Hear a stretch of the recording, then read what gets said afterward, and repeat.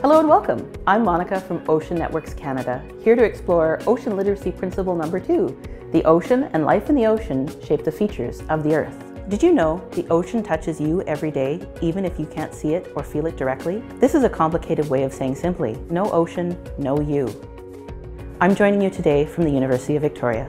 I acknowledge with respect the Lekwungen peoples on whose traditional territory the university stands, and the Songhees, Esquimalt, and Wasanich peoples whose historical relationship with the land continue to this day. This activity is called Erode the Sugar Cube. I bet you can guess exactly what we're going to do. This is an activity you can do at home, so make sure to get ready to erode your own sugar cubes at home. I'm not going to tell you exactly how to do this experiment because it's just that, an experiment. Here's the materials we suggest you grab before we get started. A jar, 4 sugar or bouillon cubes, some crackers, sandpaper, paper straws, an eyedropper, water, a plate. Erosion is the process in which rocks and minerals break down, either chemically or physically, and are transported to different areas in the world where they can become new rocks and minerals. The ocean is a fantastic part of the erosion machine. It drives wind cycles, water cycles, and even physical erosion, which creates the rocks we see tumbling at the beach.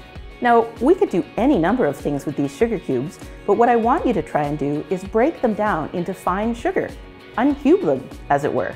Some of you might be thinking, this is too easy. I can just smash them. And you're not wrong. That is one of the ways that erosion happens. Physical force, like when a rock slide happens, or when ice freezes and cracks and pries rocks apart. But can you observe changes using the tools in other ways?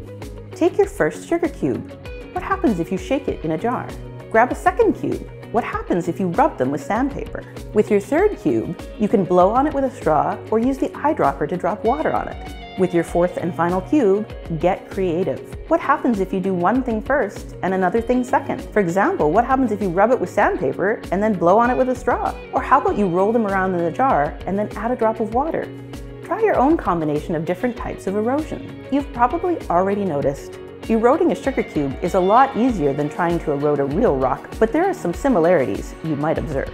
Beach sand is a combination of rocks and shells that have been broken down and crushed by wave actions. Sand and even rocks can be moved by waves. A beach can look one way during the summer and change completely over the winter.